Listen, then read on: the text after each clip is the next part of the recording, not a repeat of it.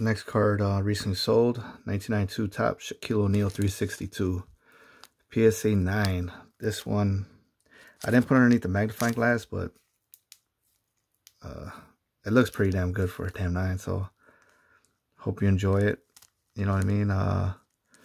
Like the centering on it is awesome. I actually have two of these. It's like exact the same way. This serial number is the one that just sold. Last 2 is 21. But yeah, amazing card. And this is headed out to Matt out in PA, York, PA. I was just in PA last weekend.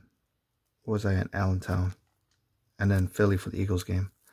Well, enjoy your Shaq. So I sleeve it up and I tape it within cardboard. That way it's protected. And you can see how I'm mailing it out. That way there's no funny business with the post office or anything like that. I know a lot of times people are worried, you know, how it's packed out. And then when they get it, it's all jacked up. And I just want it. I want my people to get it the way I would want to receive it. So cardboard, sleeve, and bubble mailer. Tracking is a must. I'm going to put it the other way.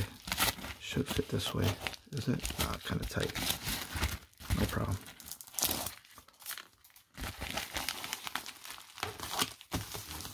And then I'll put the address right here and push this out. About like half hour to the mailbox. Enjoy the card, man. Take care.